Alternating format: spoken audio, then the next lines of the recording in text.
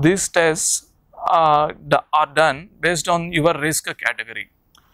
Based on the symptoms and local examination findings by the doctor, you can be classified into a low risk patient or a high risk patient for DVT.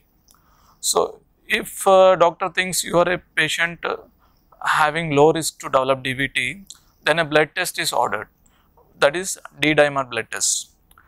If this D-dimer blood test comes negative, that means, and you are also a low risk patient. So, low risk plus negative D-dimer means there is very less chance that you have DVT. So, there is no need to order any other blood tests or any other imaging tests.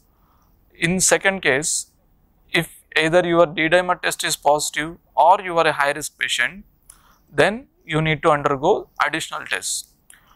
These additional tests, the most common test used is the ultrasound. In ultrasound, what we will see, we will check how the blood flow in your affected portion of the body, that is most commonly the leg. So, how is the blood flow in the leg, that we will check using the ultrasound. If the flow is not proper and the blood is stagnant there, then we can confidently diagnose deep vein thrombosis. So, in certain situations where we cannot see the veins using ultrasound, like the veins located in the pelvis, that is the lower part of your abdomen, or in the some portions of the abdomen where the ultrasound beams cannot penetrate, so that we cannot see the veins situated there. In those situations, we will order CT or MRI, preferably with a contrast, intravenous contrast. Contrast is nothing but a dye which will increase the visualization of your blood vessels. So, these are the blood tests and the imaging tests ordered.